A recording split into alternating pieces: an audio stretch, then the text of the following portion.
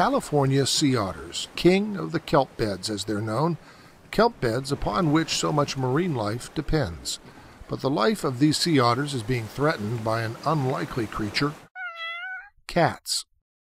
Since the mid-90s, the otters have been dying from a form of encephalitis, a brain disease they get only from cats who carry it but rarely die from it.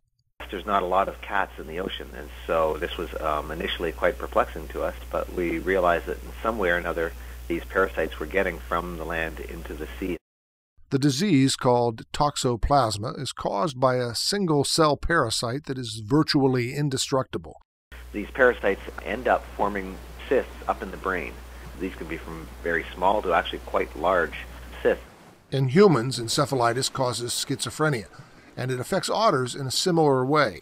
They twitch, lose motor function, and scientists say sick otters are 4 times more likely to be eaten by sharks. But how were these parasites getting from cats to otters? Researchers noticed higher rates of infection where streams and sloughs emptied into the ocean and correctly guessed that's how the disease was spread. The scat of one infected cat can contain millions of parasites, and a single parasite can prove fatal to sea otters. A University of California Davis biologist, Karen Shapiro, studied a slough near Cannery Row and compared it to marshlands more protected by vegetation. Shapiro released tiny plastic beads in different parts of the slough and then took water samples back to the lab for analysis. Shapiro found that a healthy 100-meter stretch of marsh filters out virtually all the beads, but what happens in mud really surprised her.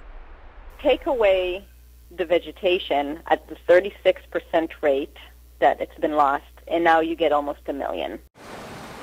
Shapiro says what people do on land affects what happens in the ocean and on marine life, and she has a message for cat lovers.